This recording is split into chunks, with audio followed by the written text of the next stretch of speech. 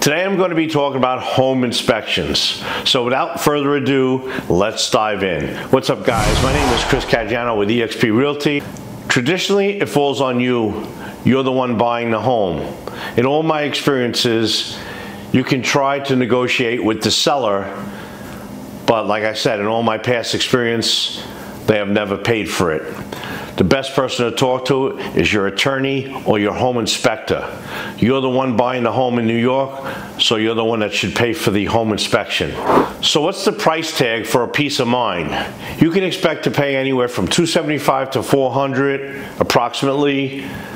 And again, it depends on square footage, whether it's a single family or a multi-family.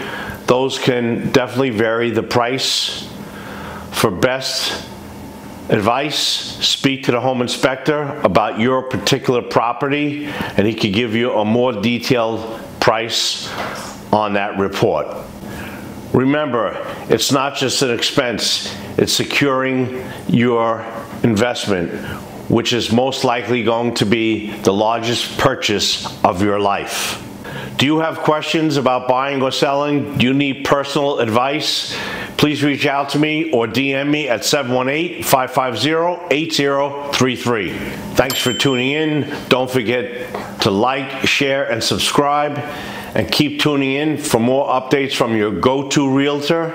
Stay tuned for the next video.